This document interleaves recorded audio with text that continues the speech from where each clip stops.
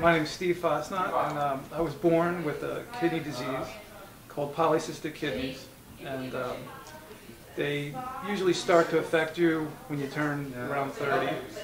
And it started out with high blood pressure, and then I started having problems with my kidneys, and the doctor had me checked out and saw that they were polycystic. So I've been on, I've had in the doctor's care for about 15 to 20 years. And what happens, the kidneys gradually get bigger and bigger and bigger, and eventually they have to come out. So at that point, I reached a point where I was on dialysis, and I knew I needed a kidney transplant. And my wife put out some emails and things like that, and quite a few people filled out the paperwork to get tested, and some through the same process you did to get approved, but for one reason or another didn't make it.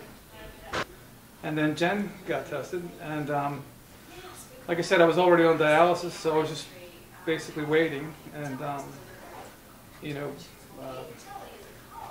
and then I got this email at work, and I had read it and really thought about the fact that it was somebody that had a family like mine, and the kids were about similar in age, and I thought if it was my husband, I would hope somebody else would consider it.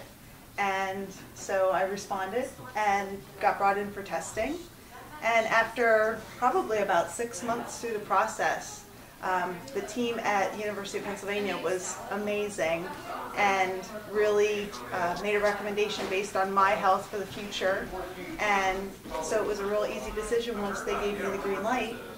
And we finally met probably, I don't know, it was really close to the surgery. Friday before the surgery was on a Monday, and we met on a Friday. Yeah. So, and it's been nice. We saw each other in the hospital a bit, and the recovery with the science and technology now, it was pretty easy surgery for me, and I was up and running in no time, and so I said it was a win-win for us.